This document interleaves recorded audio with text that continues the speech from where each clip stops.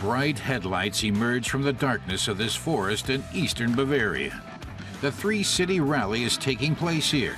It's the finale of the German Rally Championship. Normally, private teams take part in the competition, but recently more and more car manufacturers have been getting in on the action. Skoda is one of them, and its driver Fabian Kreim, who's been competing at this level for just 2 years, knows the championship title is within his grasp. But he'll really have to motor to fend off a challenge from Peugeot's Christian Riedmann.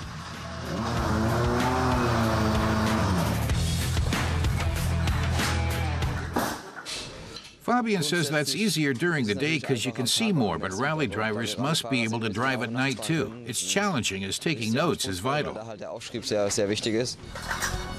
The Skoda mechanics look pretty relaxed as they perform a routine check-up on his car, though they have just 45 minutes to do it.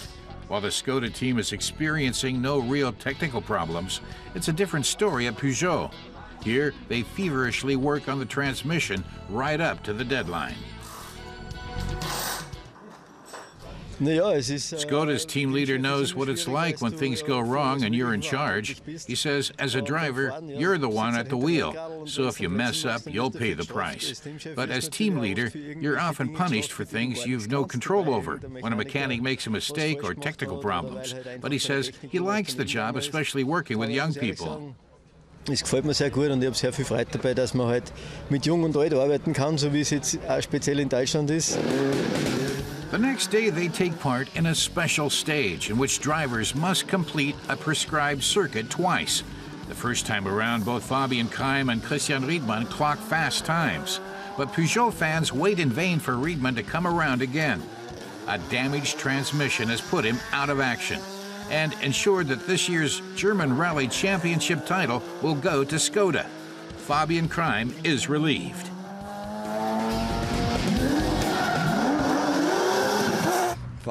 He says he can now stop worrying about every little sound the car makes. They've done it no matter what technical defect might crop up. They're finally German champions.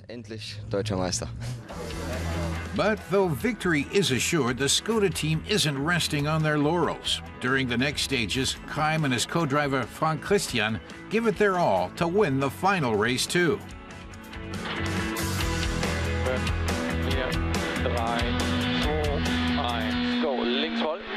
100, Schikane von rechts, 40, kehre rechts.